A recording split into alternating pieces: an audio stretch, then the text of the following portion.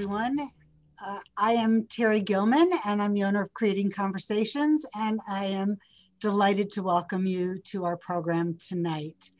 Tonight's program is possible because of the support and partnership between Creating Conversations and the Literary Women of Long Beach.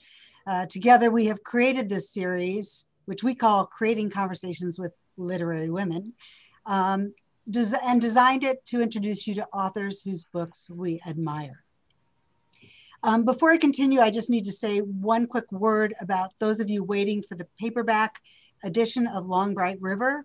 I do apologize for the delay. There was a slight hiccup at the publisher, but all of the books have been received by the bookstore, and everyone who ordered prior to yesterday, your books are on their way to you.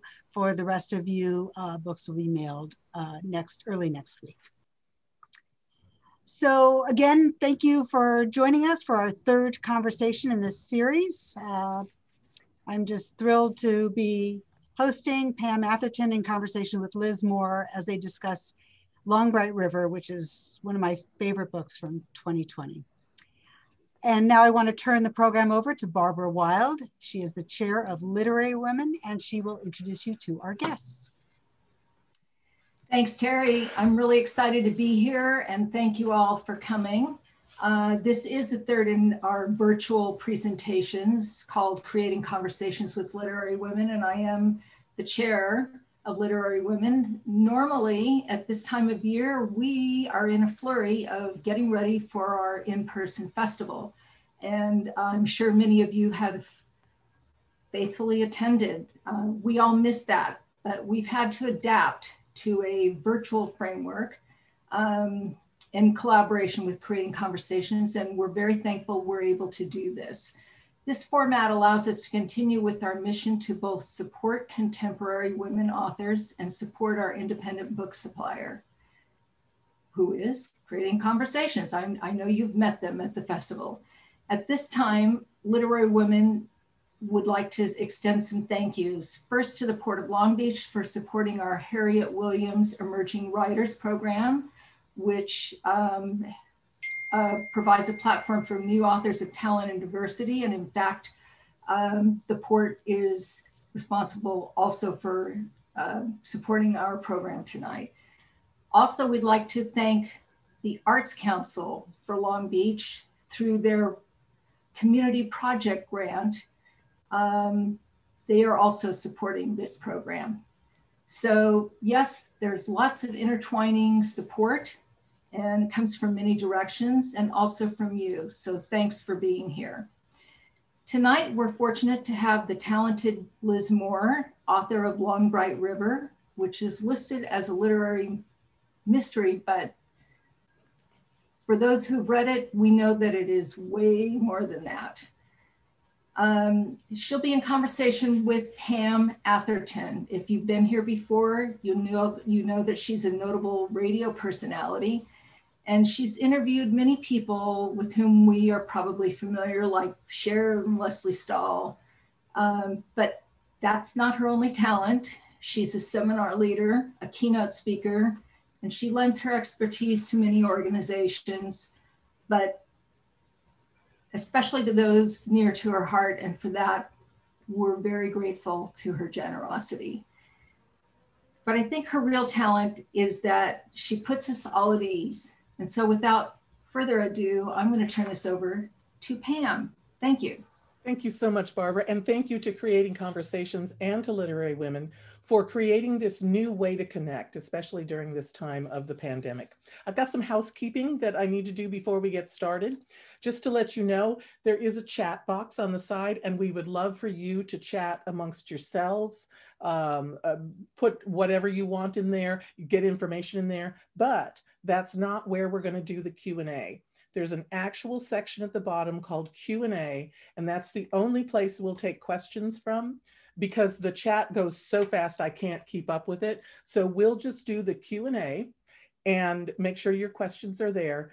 We're going to do that at the end of the program after Liz and I talk for a little bit. Then we'll be taking your questions there. And there's also a raise your hand function. We're going to ignore that too. So just comment in the chat box, and in the chat box, you will also find a link from Creating Conversations, which will have a way for you to purchase the book in the formats of softback, ebook, and also as an audiobook. So keep an eye on the chat function several times during the evening. She'll go ahead and put that information down from there. So the other, oh, and also if you have joined this and don't have a copy of the book yet, your admission, your $5 will be credited towards the cost of the book. So that's a little extra bonus from Creating Conversations. And if they happen to have any signed book plates, first come, first serve, that will get the signed book plates. You're going to get an email after the event, and it's also going to let you know how to watch this up about a month or so after. They'll have a copy of this up there. There'll be information, there'll be codes, links, things like that. So be prepared to get that, and recognize that this is a live event. So there may be dogs barking, there may be cats walking across keyboards, there may be doorbells ringing. It's a real live event in live time. So having said that, I look forward tonight to having a good conversation and a lot of laughs with Liz Moore. But before we begin, I want to brag a little bit about Liz. This is her 4th novel. The other ones are The Words of Every Song, Heft, The Unseen World, and this one, of course, A Long Bright River.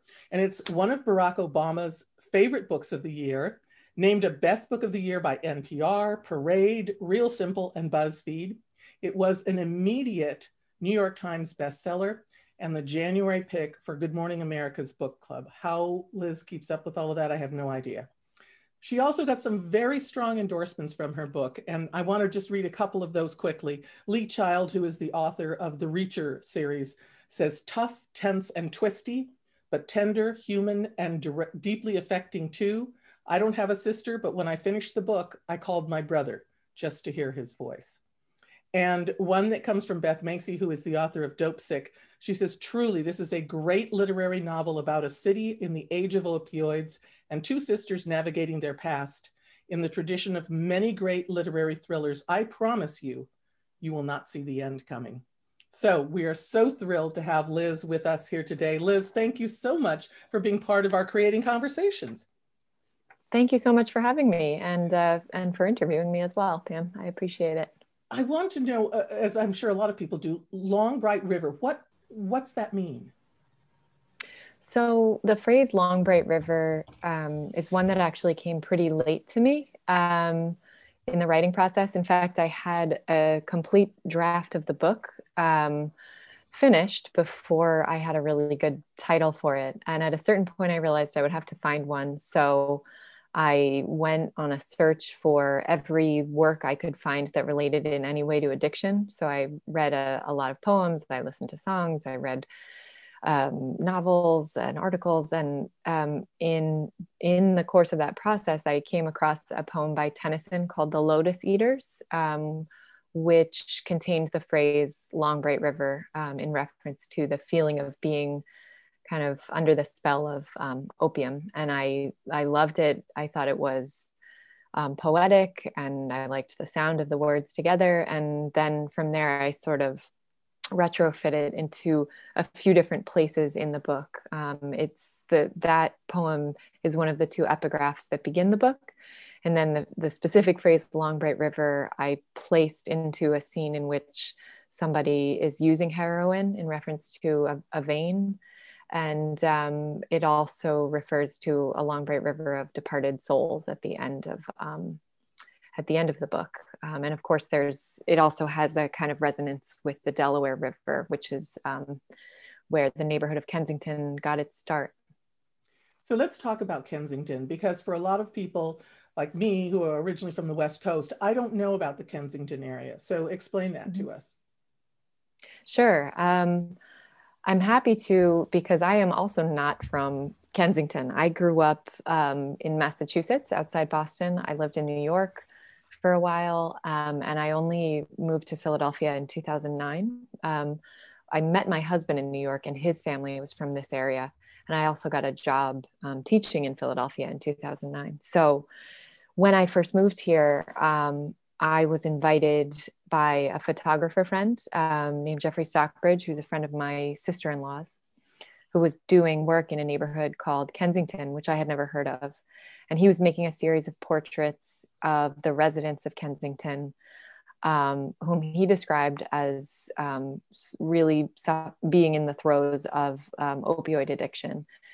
In 2009, the neighborhood of Kensington and opioid addiction in general was not covered in the same way that it is today. And so when I arrived in Kensington, I was very sort of surprised by the openness of what I saw, and also very moved by it. And Kensington itself, to answer your initial question, has historically been a working class industrial neighborhood in Philadelphia that for a time was solidly, I called it working class, but it was really part of middle class Philadelphia for many, many generations. And it was the home of a lot of industry in Philadelphia. And then with the decline of American manufacturing as a whole, from the 60s to the 90s, Kensington experienced that same economic decline, which led to a lot of abandoned homes and a lot of open use of pharmaceuticals, which you still see today. The twist at the end of all of it is, especially before the pandemic, Kensington, like a lot of working class neighborhoods in Philadelphia, was and is also rapidly gentrifying. So it's a neighborhood that's very much in transition. And like a lot of city neighborhoods, it's gone through a lot of ups, it's gone through downs, and now it seems to be rapidly gentrifying, for better or worse. When you worked with the photographer on the essays to go with this, give us a feel of what you saw there in the streets and how it affected you. So my job, Jeff, the photographer, invited me to come along to sort of take the oral histories of the people he was photographing. And it was difficult for him because he was working with a pretty big Hasselblad camera that he would put on a stand at a little bit of a remove from his subjects. And that made it difficult to converse with them the way he would want to. And also he was interested in making recordings of them when he had permission to do so, making recordings, audio recordings of them and getting their stories. So I was there. I only went with him a handful of times that summer. I probably went about 6 times with him. But each time I went, I really kind of got to know in intimate detail the life story of several of his subjects through speaking with them. And that was remarkable. I think, a lot of people were actually quite interested in speaking with Jeff, partly because it was just sort of a break in routine. And I sensed that as well. It was sort of, there was a lot of curiosity about what he was doing. He'd set up shop on a corner with a big old fashioned looking camera, and people would sort of be drawn to him and say, "What are you doing? Why are you here?" And it was kind of a natural process from there of like beginning to have conversations with people. He continued that work for a decade afterward. He really has become known in Philadelphia and beyond Philadelphia. His work has been shown overseas as well. He has dedicated a huge part of his life's work to making photographs in Kensington. And I, separately from Jeff, began returning to the neighborhood for various reasons, including to do community work. So in many years later, in like 2017, 2018, I began leading free writing workshops at a women's day shelter on Kensington Avenue, where I had contact with women who came in during the day, just seeking a break, seeking a rest, seeking to do their laundry in the laundry machines or get a meal or whatever, just to get off the streets for a little bit. And so, I sort of, those experiences, all of those experiences combined formed part of the initial seed of Long Bright River, along with a limited set of autobiographical experiences, including the fact that my own family has a history of addiction, although it looks different in many ways than the addiction in Long Bright River. do you think that creating this book as a suspense or a thriller or a mystery allowed you to speak more about the cultural situation, the social commentary of what was going on, than if you were to write a book that was strictly about the opioid epidemic? So it's interesting. This is my fourth published novel, and the first novel of mine that's ever been marketed as a thriller, or I can't remember the term that you used at the start, maybe literary suspense or literary mystery or something like that, whatever people call it. It's the first of my books that has been marketed as such, but it's always been my instinct as a writer to include a strong element of suspense in my books. The two books I published prior to this one were called Heft and The Unseen World. And both of those included what I would call family mysteries, mysteries of parentage or identity or sort of intentional obfuscation of one's own identity. And characters had to work very hard to figure out like what was going on and why. So I've always instinctively written in a kind of mysterious or suspenseful way. And even with Long Bright River, my earliest work on it was in the form of a short story that I wrote in probably like 2012 or 2013 that had the characters of Mickey and Kacey, but there was an important difference in that Mickey was not a police officer in that story. She was a teacher, a high school teacher. And I wrote that complete story and never published it. And I knew that it wasn't successful in some way. And I decided that the reason it wasn't successful is because it was lacking some sort of narrative tension, or there wasn't enough propulsion to it. And so when I began to think about expanding it into a novel, I thought, well, how can I make these sisters even more different? How can I make them true foils for one another, working on in sort of what is the force that will drive them apart completely? And I thought, if Mickey's a police officer and her job is to patrol the same district that Kacey inhabits and in which Kacey does sex work and uses heroin and in essence like commits some of the crimes that Mickey would be patrolling for, then all of a sudden you have a huge amount of narrative tension. And also all of a sudden you have a police procedural or literary suspense, and people begin to think of it in that light. So I love detective fiction and suspense and thrillers, but I kind of backed into the genre, with like one decision. I found myself in that genre, and then I really decided to embrace it and to kind of pay homage to a lot of the work I love to read in that genre, and to use some of the conventions of that genre, and to do certain things I think differently than is sometimes done in the genre. So all those years of watching Law and Order paid off. Right, exactly. So for those who don't have the book, because it was a sellout, I mean, it was flying out the door and then you couldn't get the book. Do explain a little bit. I'm afraid to, because I'm afraid I'm going to give something away. So I'd like you to explain a little bit about the book. Sure. The non-spoiler version is that Long Bright River is the story of two sisters who grow up in a neighborhood of Philadelphia that's adjacent to Kensington. Kensington, as I have said, is a neighborhood in Philadelphia and the US that's been really hard hit by the opioid crisis, and a neighborhood in which sex work occurs pretty openly as a means of getting a fix. And the two sisters were quite close growing up. They lost their parents to addiction, and therefore they were raised by their grandmother. And they have this very strong bond because of their shared traumatic childhood. But they've gone in really two different directions as adults. And Mickey, the older sister, has become a police officer who patrols the district that includes Kensington. And her younger sister, Kacey, has followed her parents into addiction, and she's in active addiction as the book opens.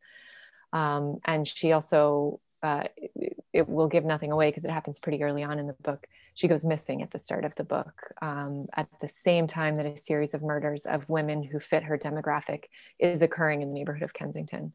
And so Mickey has to overcome the tension that exists between them, the estrangement that exists between them in their adulthood, in order to start searching for her sister, at first on the job and then subsequently off the job, which gets her into some precarious situations.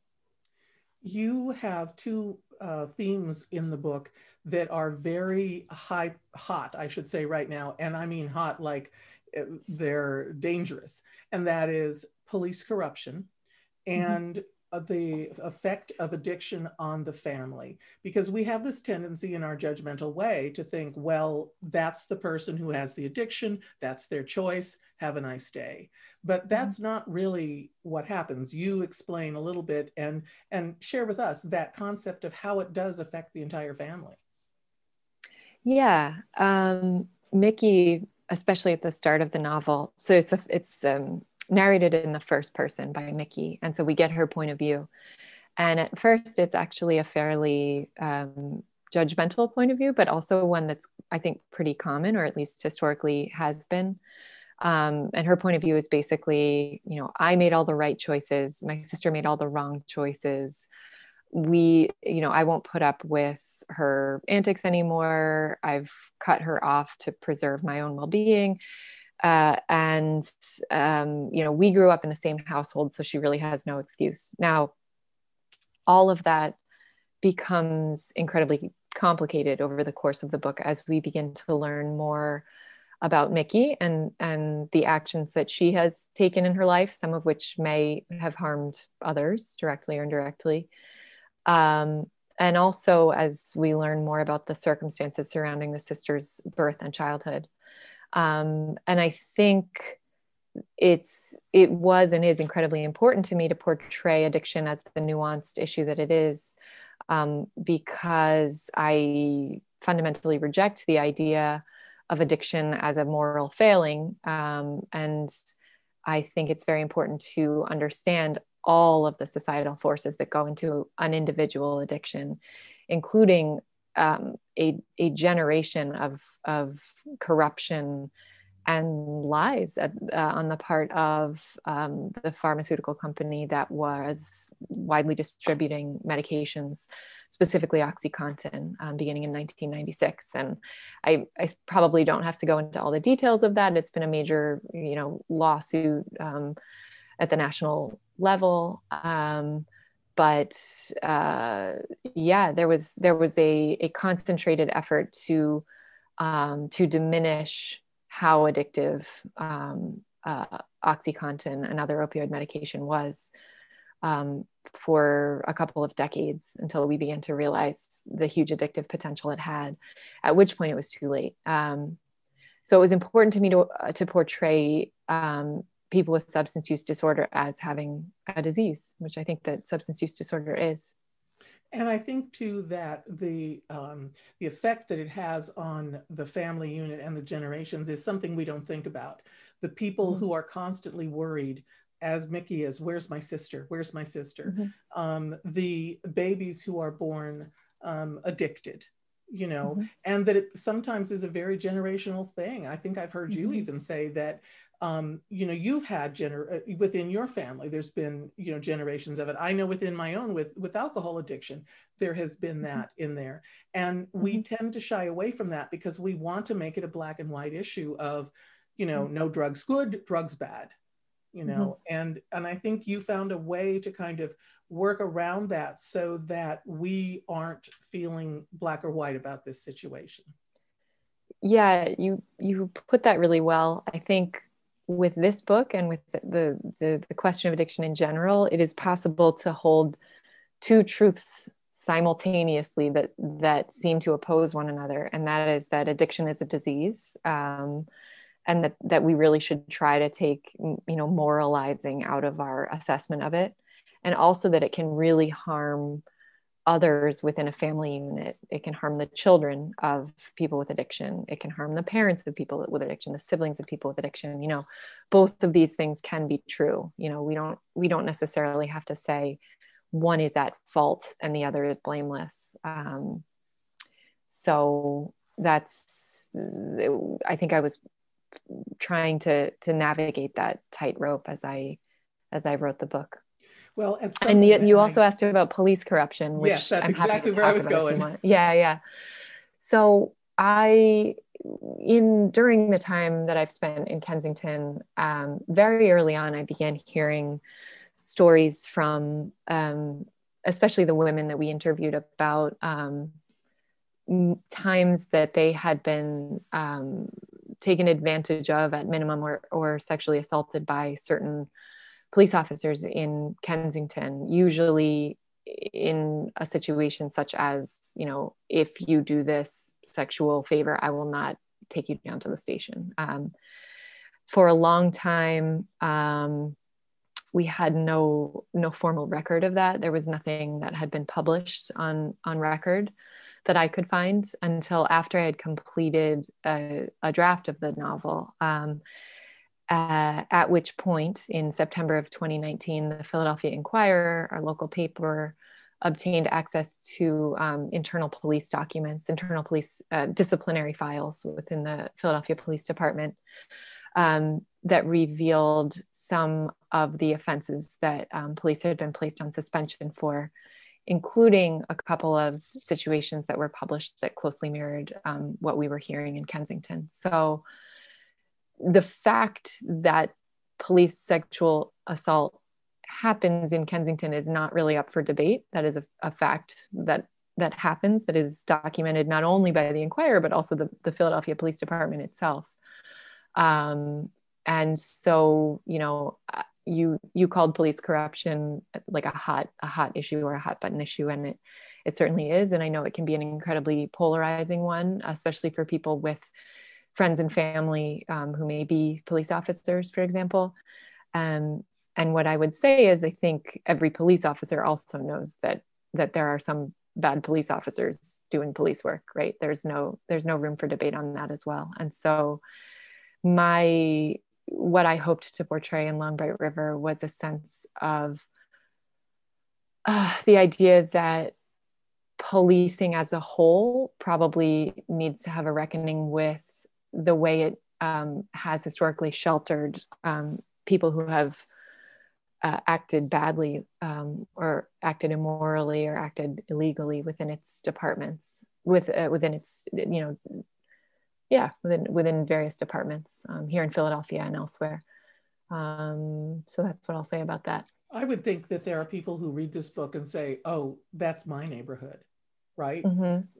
Because it's not, I don't think Kensington, do you think Kensington's an anomaly?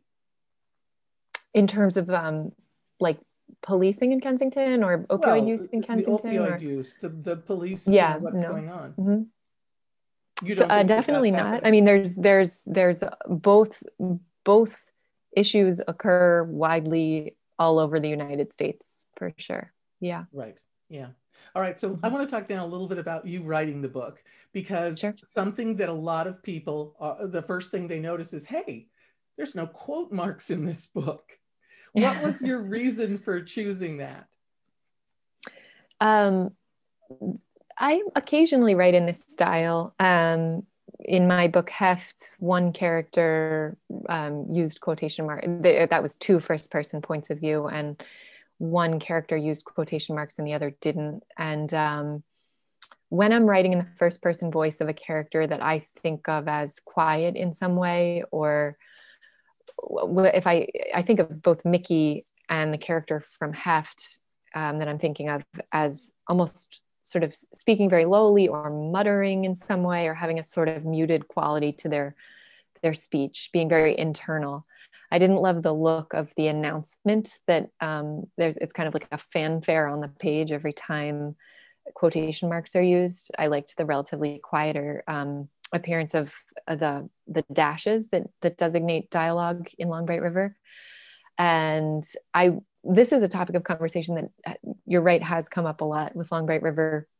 And I always feel like I need to say that I can't, that the tradition of using dashes instead of quotation marks is certainly not one I invented. It's a longstanding tradition in literature.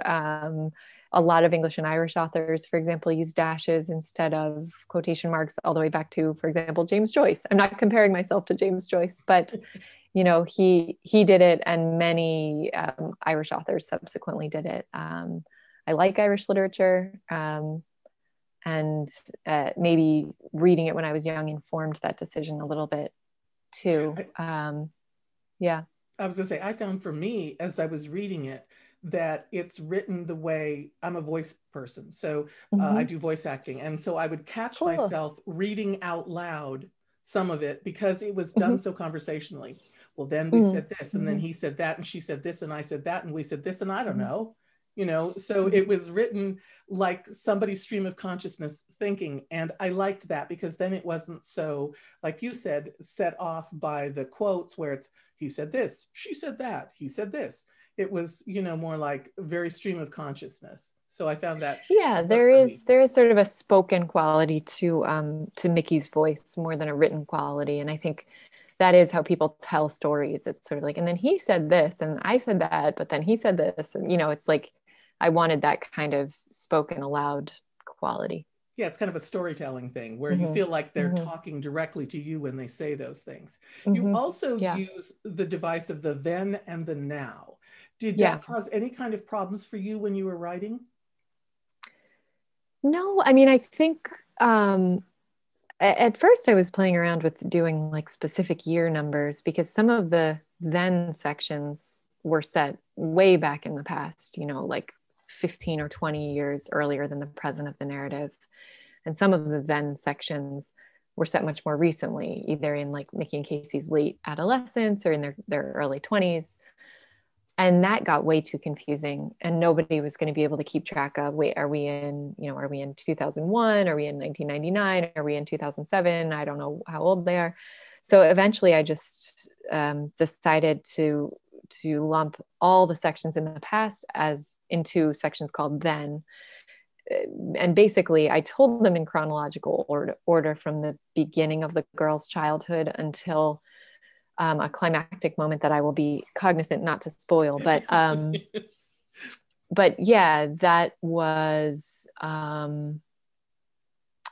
my decision after months or years of wrangling with like, am I going to use year numbers? Am I going to not say anything? That was a bit of guidance, at least, or orientation for the reader. Let's talk a little bit about your research as well. I mean, obviously you had spent some time in Kensington, but the minute you decided to make it a police procedural, Law and Order can only go so far. So what did you do to research all these things? That is so true. I found myself at such a loss for kind of like the daily ins and outs of police work when I was in the early stages of writing the book. So I requested and was granted a ride along with a member of the Philadelphia Police Department. Although I requested a ride along in Kensington and was granted a ride along in Fishtown, which is the neighborhood adjacent to Kensington, which is also much lower in crime. And I also, the officer assigned to me was a community relations officer. So I imagine that there was a little bit of like management of image going on there. On the other hand, he had worked for many years as a patrol officer prior to becoming a community relations officer. So he was extremely helpful in telling me, I asked him questions like, what would a typical shift look like from beginning to end? What are all the actions that a person would take upon getting into her vehicle and getting out of her vehicle? What does it sound like when a call comes through the radio? What is this weird little console in the middle of your cruiser, and what does it do, and what is it called? And these are all things that no amount of Googling would ever get you.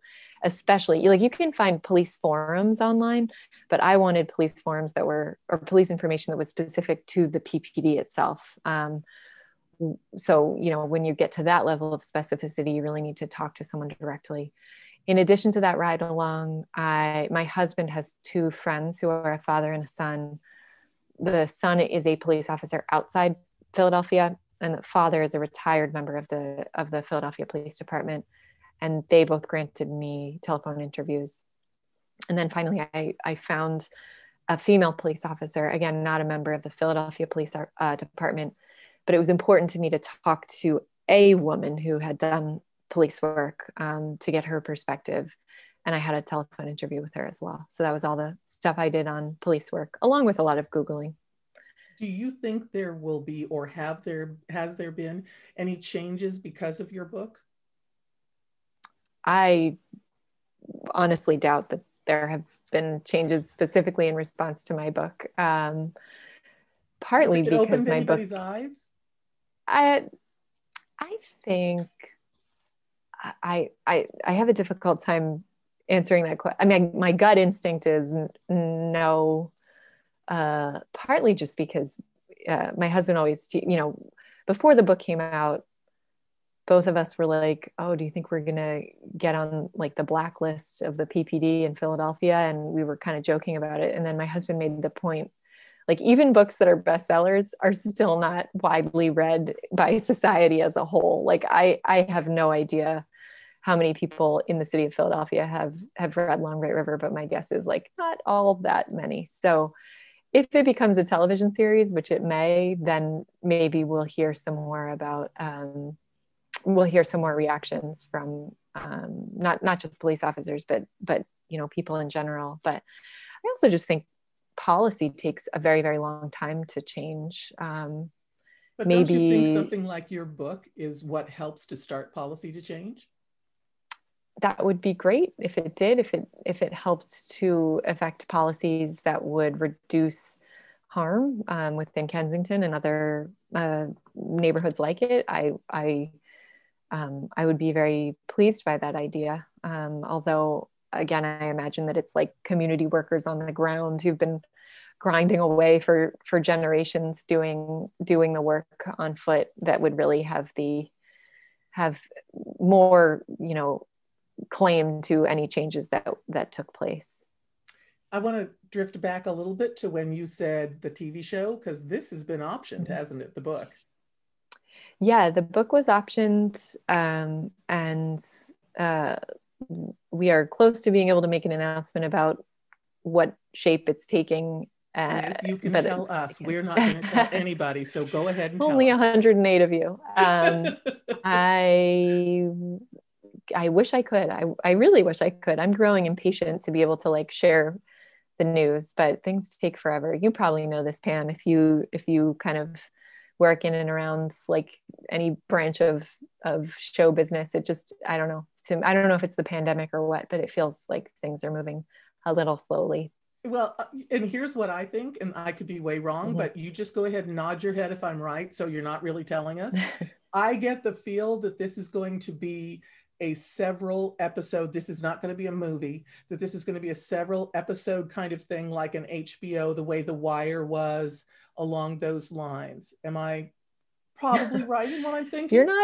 You're not right. You can puzzle that out. Yeah. Yeah, I mean, that's when I was reading the book, I thought to myself, oh, this could be done in that same manner. So maybe the first, like the Brits do 6 episodes in a series, right? A session. And, it's one crime. Well, this is the crime of looking for the sister. So then now you come up with something else for the next one. So I could see this definitely being something long-term along the line of The Wire. So good for you. Thanks. Yeah, you can start some rumors on your coast and see if anybody gets a move on. Been cast yet in that Liz Moore project? Right. And we'll go from there. All right, so I want to talk a little bit about your writing and your style and stuff, because a lot of people on here not only are avid readers, but they're also authors and, also wanting to get into this field. So one of the questions I always ask is, are you a plotter or a pantser? Because there are authors who plot everything out and those who work by the seat of their pants. So which one are you? The second one. I don't plot anything in advance. I just start writing. Typically, I know who my main characters are, and I do a lot of scene work with them that I know will probably never make it into the book to try to understand them pretty well. I know who my characters are. I know where they are in place and time, and I need to have a very rich imaginative sense for their setting in order to feel inspired to write a book. And I know what their initial problem is, like what the inciting incident is. And other than that, I don't know how they'll solve the problem. I don't know, how they'll put their feet one in front of the other for the next 400 pages. And I just write forward and I skip around and write scenes whenever I feel inspired. And eventually it starts to take a shape, and usually that shape is wrong. And then I have to go back and rewrite from the beginning. And I just make mistake after mistake after mistake for several years until at last it all sort of comes together at a certain point. And that is why I tend to be on a 4-year publication schedule rather than some authors who publish like a book every year, especially in this genre, in mystery or suspense. People tend to, I think, write faster than I do. And maybe I'll pick up the pace at some point, but it's not looking good right now. How do you come up with the ideas for what the book will be about? Because the 3 books are all about different things. They're not related. I mean, other than family dynamics, but I mean, really. Yeah. Often I'll find myself very obsessively reading about something and watching documentaries about it and speaking to people with experience about it. And I get into this like real, it doesn't even feel like directed research. It just feels like a period of deep natural curiosity and exploration about a subject. And then at a certain point, I realize what I'm doing, and I realize, oh, this is going to be my next book. And that's kind of it. I mean, setting plays a huge role in all my books. Heft was set in Brooklyn, in Park Slope. I have a family history, in my father's parents lived in Park Slope when I was growing up, and I eventually lived in Park Slope when I was a young adult. So it's set there, that's a very resonant neighborhood for me with a lot of memories in it.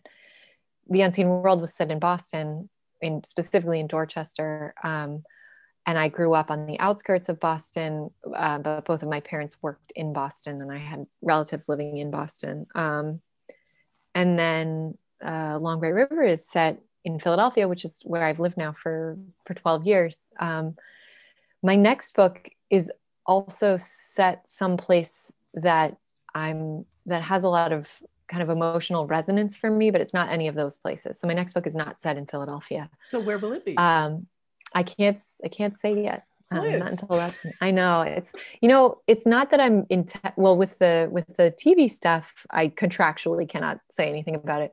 With my own work, I've always found, and I think a lot of writers report this, that the more I talk about it, the less I want to write it. It sort of loses some of its energy or forward momentum if I spend too much time saying what it's about.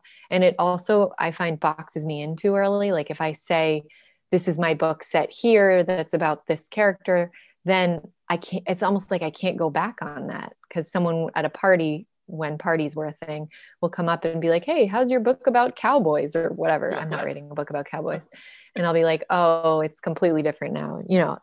I need to sort of work in this closet before I can really start speaking about it openly. So while even my husband doesn't know, by the way, I should say, even my husband doesn't know what I'm working on. While I go look in the Q&A box, I want you to tell everybody if you have a ritual when you write every day, and what it is. Yeah, these days, my process has changed a lot over my career. I am pretty disciplined these days. I have 2 little kids. I have a 1-year-old and a 4-year-old, and I teach full-time in Temple University's MFA program. And I'm adapting some of my work for the screen, and I'm writing a new novel. And so I really have to be careful to, produce words when it's time to do that. And so these days, in this pandemic world, I write at home. I'm actually sitting at it's not even a desk. It's a table that I took from outside of my house and brought inside and I'm sitting in a bedroom. So this is a very improvised pandemic setup, because my husband works from home. I work from home. We have a babysitter now, thankfully, who comes in and watches our kids on the ground, floor below me. And every day I come here and I read first before my writing session begins. I read whatever I'm reading. It doesn't have to be research for the book. In fact, it usually isn't. I read for about 30 minutes and then I start writing, and I aim to write 500 words a day. And that's a new kind of rule for myself. I used to not have a goal for myself, but given how many things I'm doing at any given time, and I think post-parenthood, I have to really kind of encourage myself to write to a certain number, or else I fall hopelessly behind. And it's often a struggle. Sometimes it's not, but it is often a struggle to produce those 500 words. And that's my routine. When I'm done, I turn off, I stop writing and I let myself off the hook, and I turn to my other work and to my kids. And I never push, unless I'm at the very end of a novel, like the writing process of a novel. Sometimes I'll get bursts of energy or inspiration where I can write, a couple thousand words in a day. But usually it's like those 500 words are a struggle, and I'm done when I'm done. Yeah. Okay, so questions here. This comes from Kim O'Connell. Liz, how much, if any, of the relationship between the sisters mirrors a relationship in your own life? So I have a sister. I have a younger sister who is not in any way like Kacey, but we are very close. We are still very close. We have also never had a falling out the way that the sisters did. But I was very protective of her when we were kids, partly because she's a lot younger than I am. She's 7 years younger than I am. So I felt always like a third parent to her, almost as much as a sibling. And I think that's the sense that Mickey has for Kacey when they're growing up. She feels very parental toward her. So the emotional energy of that sisterly relationship, although my sister is very like high functioning and does not have a lot in common with Kacey, my sort of love for her and my protectiveness of her is revealed in Mickey. All right, this one comes from Dr. Mary Ayala. The book ended litany of names as a hook really pulled me into the novel. What inspired that decision? And that names actually is at the front and at the back. What inspired that decision? Yeah, that list of names, I should be sure to say they're all fictional. They're invented names, but they are, in speaking with a lot of people in Kensington over the years, I have noticed that very sadly, many of them can sort of rattle off a list of names like that, a list of the names of all the people that they've known who they've lost to opioid addiction. And it's just sort of a very matter of fact, just almost like a roll call of people who've been lost. And I thought it was an interesting way to represent that visually and to kind of immediately bring the reader into the reality of how many people Mickey has known who have succumbed to opioid addiction. And of course, at the end of the book, it takes on a slightly different meaning, but again, I won't talk about that specifically, but that was the meaning of it. Yeah. I want to share a little bit of background that Dr. Ayala gave us. She's a Philly girl herself. She's a Temple grad. And she said she has friends with newfound family members who grew up in Kensington and Fishtown, and a young niece that she never met, a recovering addict who was murdered several years ago, and the murder is still unsolved. So this hits home. Is this something you think, is going to happen? People are going to go, oh, that's what happened to me. Why isn't this, do you think that this will be a familiar story? Yeah, I've heard, I'm not surprised given how widespread opioid addiction is and how many families have been impacted by it. But I am always moved by the emails and letters that I get from people who relate to different aspects of the book, either people in addiction, people in active addiction, or people in recovery from addiction, or people with family members with addiction, or people who've lost friends and family members. I get correspondence from all of those groups, and I'm very moved by it. And when I was doing in-person events, I would also often meet people at those events, either who were in recovery from addiction or who had lost loved ones. And that was also an extremely moving experience. And I always felt this is something it's been so long since I've done an in-person event that I can almost, it seems like another lifetime, but I recall the feeling of there's this terrible, like when you're signing books at the end of an event, usually an employee of the bookstore is doing their job, which is to make sure nobody's waiting in line for too long. And so they're kind of like ushering people through the line and like making sure the line moves. But some of those conversations were extremely, intense and clearly extremely painful for the person divulging the information. And I always tried to get contact information for them and sort of follow up with them. And a few occasions when I wasn't able to do that because they left, or, I still remember those people. They made a big impression on me. So a great question coming from Brooke. She said, so curious to hear the story about Long Bright River being selected as one of Barack Obama's favorite books. How did that happen? I have no idea. I have no contact with him. It is a huge surprise. My publisher was taken off guard. I was too. Oftentimes with those lists, like best of lists, the publisher will get a heads up in advance. The author sometimes will as well, but not with President Obama's list. He just posts it. And, I'm not a hugely prolific user of social media, although I have a Twitter account and an Instagram and all that. But I think, I can't remember what day it was that it was posted. I think it was a busy day for me. I was teaching or something, so I hadn't been like checking Twitter frequently. And about an hour after he posted it, I looked at Twitter and saw that I had like 800 notifications or something. And that's when I knew something either good or bad had happened, because you never know. And it turned out to be really a wonderful gift. Unfortunately, because there was no advance notice, that's a big reason I think it sold out a lot of places. And printers in general are deeply behind because of COVID. Like every industry, it's been the printing industry has been really hard hit by the pandemic.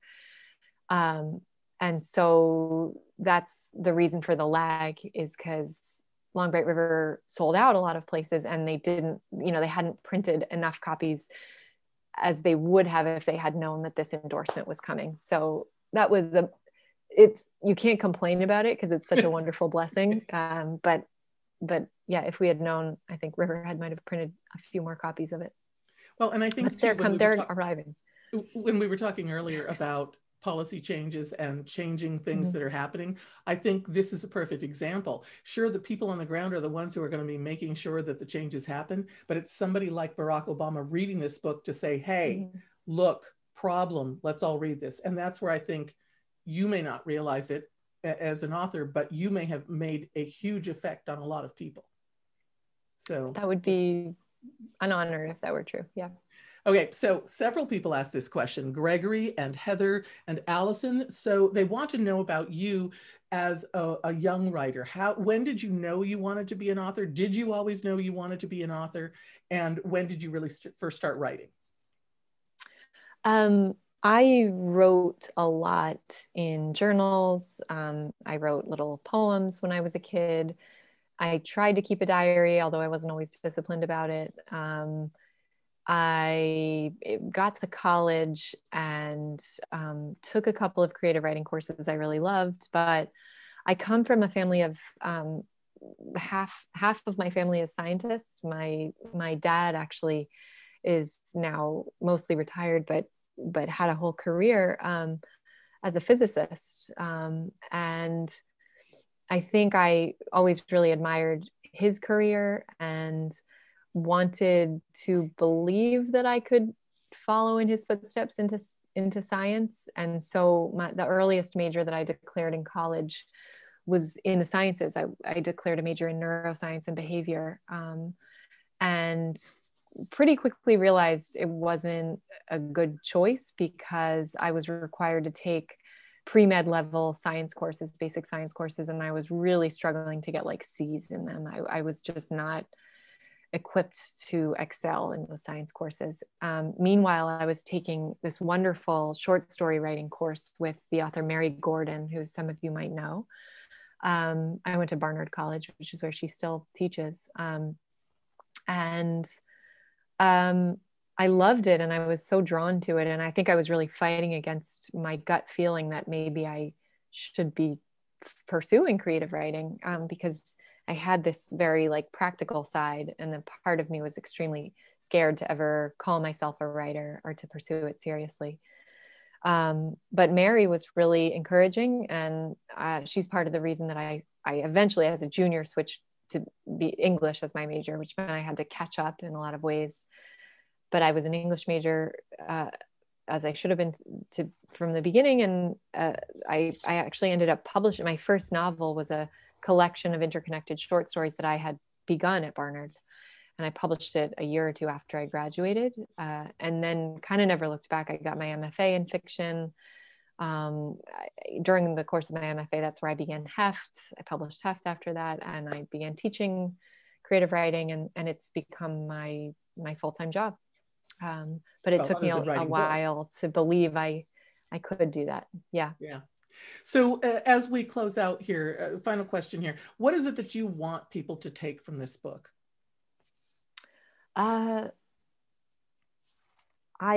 hesitate to come up with a moral, because I think it, as I said earlier, I think in this book, I was grappling with two coexisting truths. One is that addiction is really, really hard on the people with addiction. And the other is that addiction is really, really hard on the people adjacent to them. And both things are true, Of course, I hope that the book fosters empathy for both parties.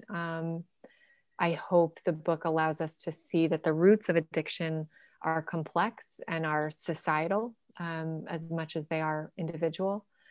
I hope we can remove moralizing from our treatment of addiction and turn to scientific methods for treating addiction, including long-term MAT, medication-assisted treatment, if that's what it takes. I think people are scared of it, but more and more studies show, unfortunately, that the people with the best outcomes in opioid addiction often have to rely on MAT for many years, and in some cases permanently, in order to recover or to get into long-term recovery.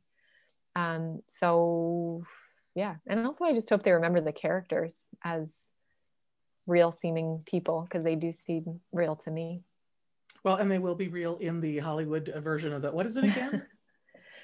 Okay, that was a good try, Pam. That was a good try. We're gonna keep track of that. All right. Yeah. If you want to know more about Liz, you can follow her on Twitter. She's better at social media now, and it's at Liz Moore Books. So you'll find it there. You can also find out more at her website, lizmoore.net. She's also got some great essays that she's written in the past. I encourage you to read the one about how she met her husband. It's really a lovely story. So please read that. Creating Conversations, who is the host here tonight, is creatingconversations.org. And of course, Literary Women, another co-host, literarｙwomen.org. And you'll notice that in the chat box, they've been putting the links up to getting the ebook, getting the audiobook, and getting the paperbacks. So you will find those there. And again, if you did not have the book prior to tonight, your entrance fee will be used as a credit against the purchase of a book, and use the discount code. And you're actually going to get an email that has the discount code in it. So if you don't have a paper or pencil handy right now, you don't need to write it down, but it's basically CCLW 2021. So you will do that, and that will go towards that. By the way, if you know, we want to say thank you. Independent bookstores are so important right now, and Creating Conversations is one of those. And we hope that not only for this book, but for other books that you're thinking of purchasing, that you will go to Creating Conversations and check out their selection there, because we need to support independent bookstores, because they're the people behind events such as what we're doing tonight. So please remember, creatingconversations.org is where you will go for that. And we want to say also thank you to everybody who's coming to Literary Women, to Creating Conversations, for creating this conversation that we've had to get to know Liz Moore better. Liz, thank you so much. Will you come back? Absolutely, yeah. Whenever I actually finish this book I'm working on. But also, Pam, thank you so much for your questions. That you're such a graceful orchestrator of conversation, and it was a real pleasure.